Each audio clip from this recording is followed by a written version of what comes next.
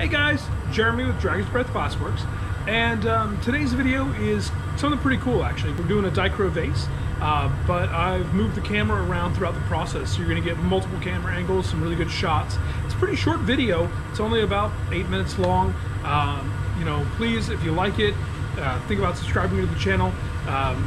You know, we don't ever have ideas of this getting to be a really big channel or anything, but we want to get this stuff out to as many people as possible. I think it's something interesting and informative, and I want as many people to see it as we can. So if you like and subscribe, share it. Thanks a lot, guys. I appreciate it. Enjoy the video.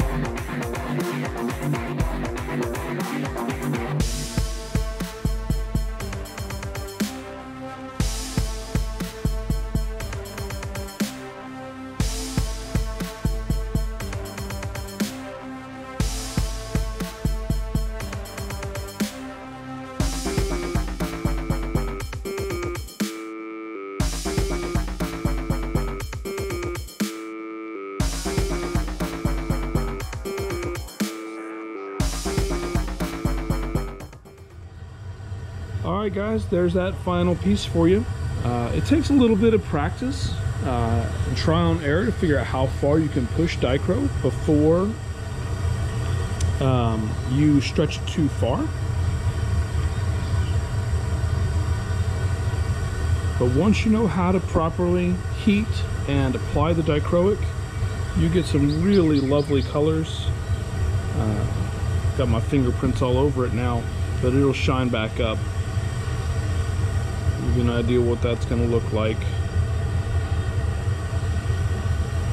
Alright guys, I hope you liked that video. If you did, please consider liking and subscribing. We want to get this channel out to as many people as possible. I don't ever have ideas it's going to be a big channel like I've said before, but I do want as many people as we can to be able to see what we do, and maybe they'll learn something.